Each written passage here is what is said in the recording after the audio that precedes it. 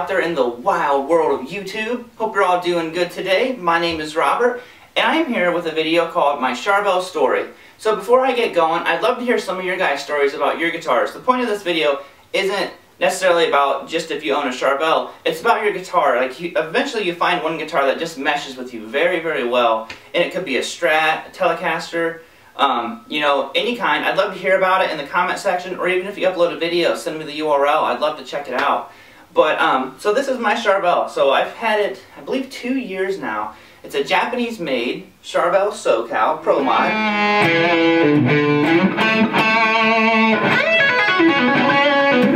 And it's pretty much still stock. I haven't done much to it other than adding a push-pull pot to it. I was happy with the pickups. There were pickups I wanted to use anyway, so it kind of like worked out pretty good for me.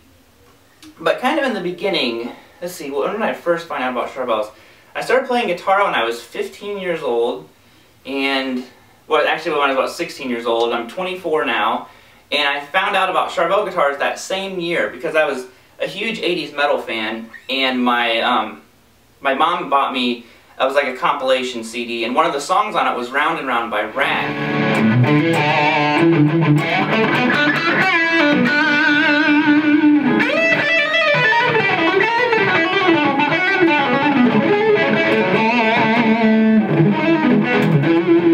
I absolutely love, at the time I didn't know who the guitar player was. I'm like, whoever this guy is, he has the coolest style of playing guitar. And I looked him up and I noticed it was his Charvel that has the swords on it. I love it, and I'd love to own one of his snakeskin ones. But I was just like, that's the coolest looking guitar. Because I love Fenders, but I'm not a single coil kind of guy. And I didn't at the time know about modding guitars or anything, but I saw that guitar, I'm like, I want a Charvel. And just was obsessed with them and loved them for years and years and years.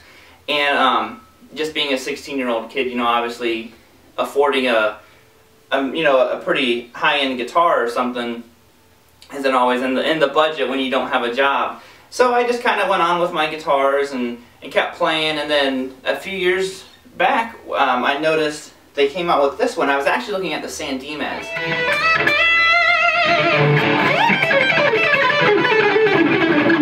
I was calling around trying to find a music store that had them, and I found one, and it was a white San Dimas is what I wanted. And I really wanted a USA made. I'm from the US, and I really like to buy that kind of stuff.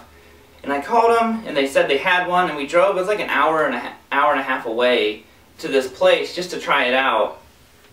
And we got there, and the people, and I won't say the music store because it really upset me when we got there, but they said, you know, oh, we don't have that guitar. And I was like, I called yesterday, and you guys said you did. So they had the Japanese-made ones, which I wasn't going to like shoot them down just because they weren't made in the USA. So I played the San Dimas, and they had a red one. They didn't have a white. And I liked it, but I didn't love it. And the guy said, well, here, try this one. And he went back there and he brought out a Charvel Wild Card and this one. I tried the Wild Card and I didn't really like it. And then I tried this one. I didn't hate any of them. It just, they didn't like fit like a glove, like when people say they pick up a guitar and it just fits their hands. And I plugged this one in, and it was just incredible. I absolutely loved it. If you want to see the actual video of the day that I went and tried out both the guitars, click right here on the screen. I'll link it. I actually recorded it before I ever started like vlogging or any of that stuff, so that's kind of cool. I have that memory to look back on. But I played it and absolutely fell in love with the guitar. And I sat there and probably played it for like 30-40 minutes. My wife was finally like, alright, well, you know, make a decision. And I was just like, I don't know. So then we went home, and the next day I was like, I have to have this guitar. So we drove back down there, got the guitar.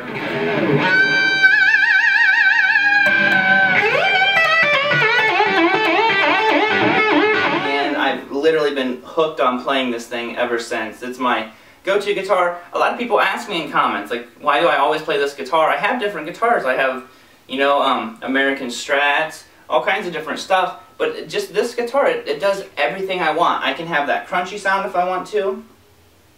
I can, you know, I put the push-pull pot in so I can flip it to a single coil.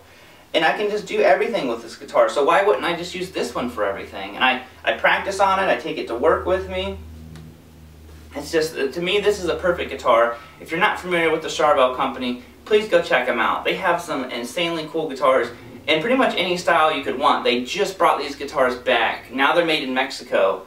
So if you were one of the few people who wanted to get one and then the Japanese factory closed down, no fear, because they've brought them back. They're just made in Mexico. And they also have a new series. I haven't got to try them yet, the Desolation. And I would love to try some of those guitars out. Unfortunately, there's no Charvel dealers around here anymore. But yeah, I would absolutely love to try one of those. But that's my Charvel story. I've been hooked ever since. My Charvel's name is June. Gotta name your guitars. And, you know, that's pretty much it. Hope to hear some of your guys' stories. If you would, please subscribe. You can go check out Charvel on Facebook. They post all kinds of cool pictures. They've shared some of my pictures before. And it's just kind of a cool little community of Charvel geeks and nerds. So, hope you guys enjoyed the video. Peace out, and I will see you guys later. Bye, guys.